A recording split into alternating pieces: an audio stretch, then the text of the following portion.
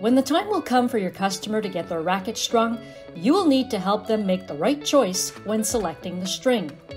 But with the different types of strings on the market, some customers may feel overwhelmed by the different technologies. This training will shed some light on a very important accessory in your customer's game. Your customer may have invested a little or a lot of time in choosing their racket. In order for them to get the best performance out of it, one must remember that the racket is the sum of the frame and its strings. The latter will therefore influence the performance of the racket and the game.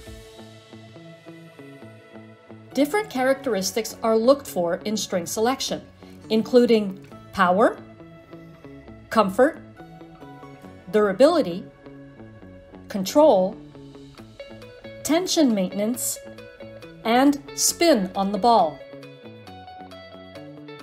Although there is no magic recipe for obtaining the ideal string, various factors will influence its behavior, namely the materials used in its fabrication, the type of construction, the gauge of the string chosen, and the tension that will be applied.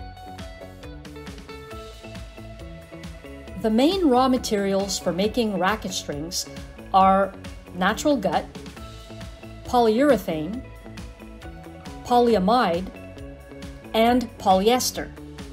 These materials are used to create the two categories of strings, natural gut and synthetic. Natural gut is more expensive than synthetic and has been around since 1870 when Pierre Babolat created his first string from sheep intestines. Nowadays, natural gut is made with the healthy intestines of 2 cows.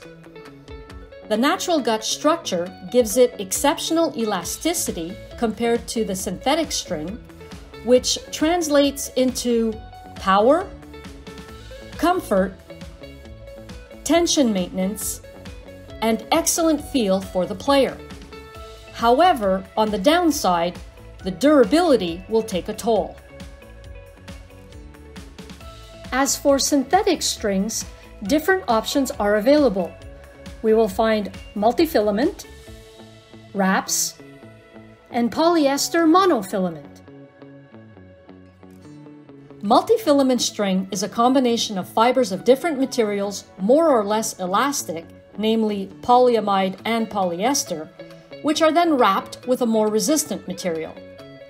The advantages of this type of string are that it allows for good power, comfort, and it allows for good tension maintenance. This string, which is the closest to natural gut, is therefore a good compromise and, above all, less expensive than natural gut. In the inconvenience column, it is its lower durability that stands out. Wraps or polyamide strings consist of a nylon core surrounded by one or more wraps. These are intended to protect the core fiber, increase elasticity, and decrease the loss of tension in the nylon. Polyamide, which is simply a flexible plastic, has the opposite effect of polyester. That is, the more the fiber is stretched, the stiffer it becomes. The advantages of this type of string are that they allow good comfort, good power, good durability, and maintenance of tension. However, if we compare them to the other two synthetic types, they are less durable than monofilament and less elastic than multifilament. The 100% polyester string consists of polyester pellets melted and extruded into a single filament and covered with a thin shell. This type of string is rigid and strong.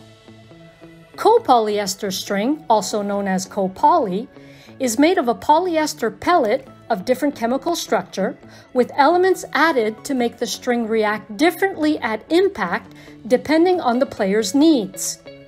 The goal is to overcome certain inconveniences of the 100% polyester string, namely the rigidity and loss of tension. The textured string, on the other hand, gives more bite, adding spin to the ball. The advantages of polyester strings are durability, spin on the ball, and control. In the inconvenience column, monofilament strings transfer more vibration and shock to the racket than multifilament string, so it is not recommended for beginners, young players, and players who experience pain in the forearm.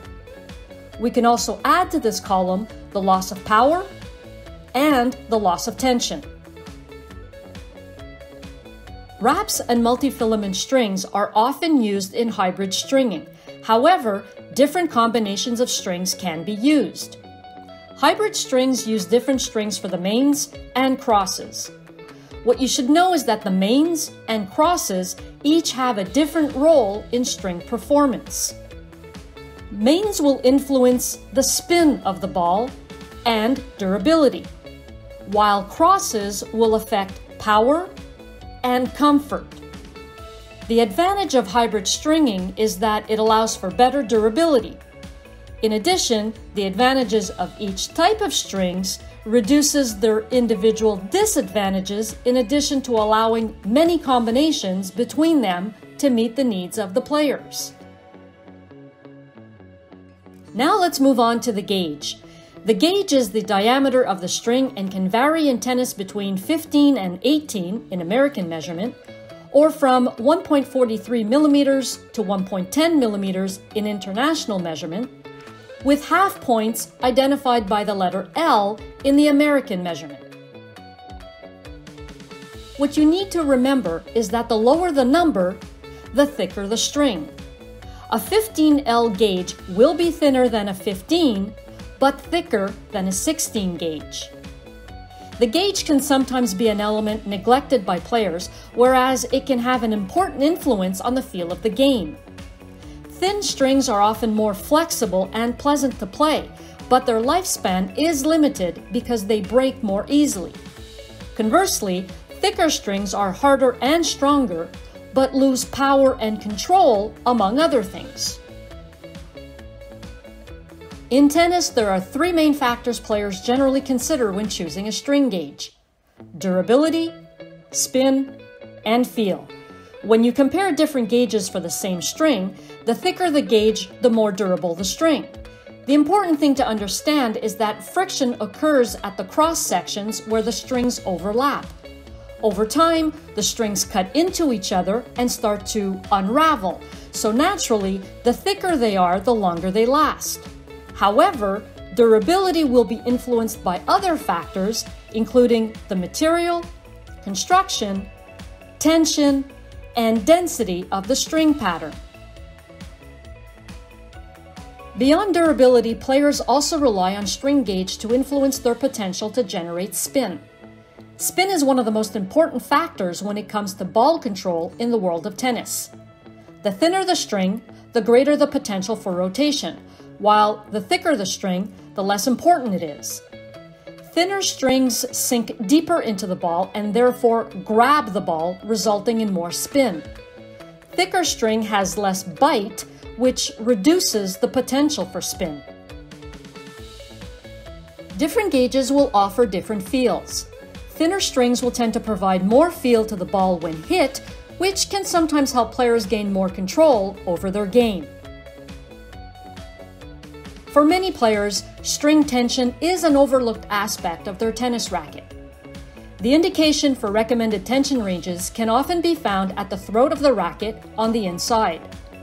For the most part, tensions will start as low as 18.14 kilograms, or 40 pounds, and end around 30.84 kilograms, or 68 pounds. If the customer is getting their racket strung for the first time, and they're not sure what tension they would like, suggest that they start with a tension that is right in the middle of the manufacturer's recommendation. In terms of tension, the higher it is, the more control the player will have when hitting the ball, but less power will be released from it. Conversely, less tension on the string means that the player will have less control over their shot, but they will have more power, Think of it as a trampoline. If you jump on a trampoline, you will have height, but keeping the center will be more difficult. Conversely, if you take the same momentum on the floor, you will not get as high, but you will fall back to the same place. Your customer may not be playing in the professional ranks, and they are probably not well known, but that does not stop them from wanting to excel. To do that, yes, they will need the right technique, but they will also need the right information. With your advice, you can make a difference in their game and possibly help them win their cup.